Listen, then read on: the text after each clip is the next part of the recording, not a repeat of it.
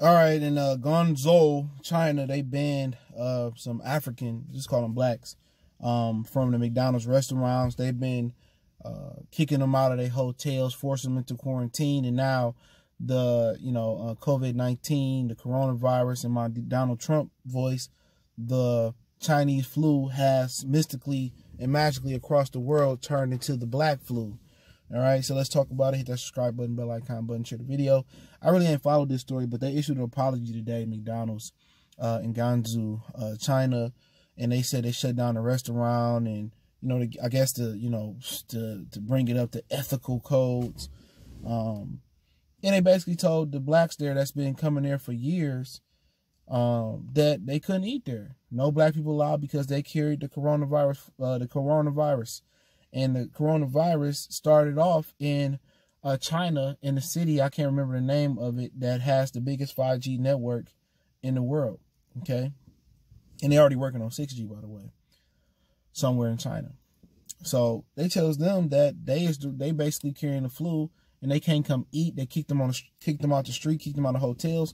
And the Africans that are there, they've been coming there for years, and they've been trading and doing things for barter, I would guess.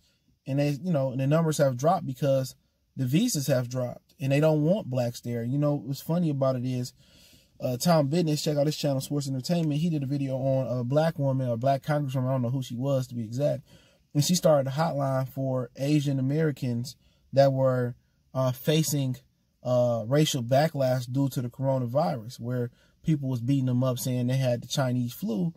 And people got on her and saying, like, this is a black woman. You already started a 1-800 hotline just for Asian people dealing with racism. What about all the black racism went on? Then she said, well, did she change the hotline for everybody? The damage has been done. You know what I'm saying? And now this story come out. She even look even worse now.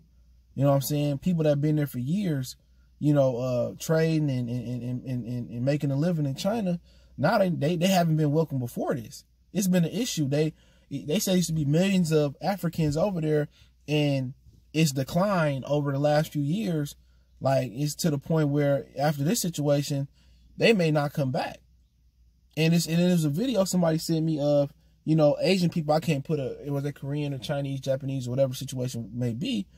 They were doing a video saying that how blacks, how they basically was racist towards blacks. If I can find that video, I'll put it in the description along with the article under source link or article link. And they was basically saying what they thought about blacks, and it was very, very racist video. They blacked their first face out and how they truly felt about blacks. What's so funny about it is, everybody around the world got a problem with blacks, but all they women want to be with black men.